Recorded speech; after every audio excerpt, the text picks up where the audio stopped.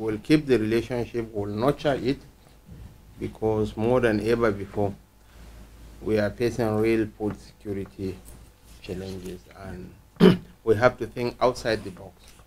We have to look for ingenious solutions that can help us to cross the Rubicon.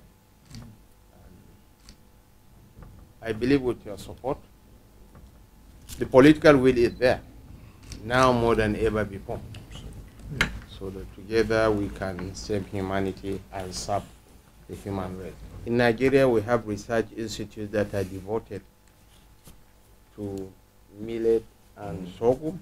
You can partner with them. The Lake Chad Research Institute in Borno State has that mandate to dwell on millet and sorghum.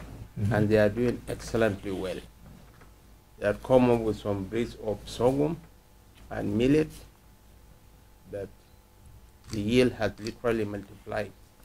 Obviously, we need to put more resources into breeding of crops like maize and others, and we have one of the CGIAR centers headquartered in Nigeria, IITA, which is a fantastic international center.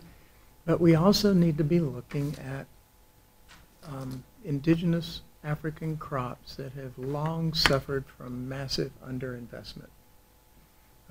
The African Union has a common position on food systems, and it talks about the massive underinvestment in these crops. So these are crops like sorghum and millet and fonio, but also vegetables and fruits, which have a huge amount of potential, which hasn't been realized.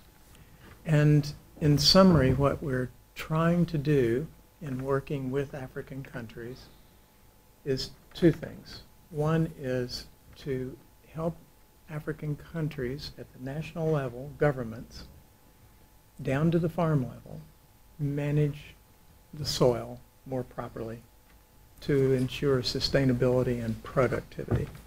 So to do much more sophisticated soil mapping and analytics and modeling to give you the kind of information you would need to make better decisions about land use, where to plant, what kind of infrastructure would be needed in certain areas based on what the soil can give you or can't, and including climate variables. That's on the soil side.